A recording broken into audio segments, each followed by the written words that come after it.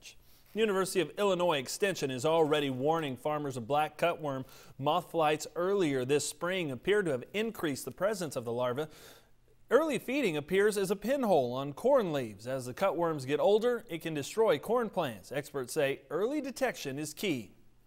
Be prepared to get out, scout fields, spend some time with your agronomist or your sales representative in the field this summer, understanding what the pest pressure really looks like, what's going on in your fields, and helping identify what those insects and pests looks like. We would recommend that in any growing season, but especially after as mild of a winter as most folks have had in an early planted crop. It doesn't hurt.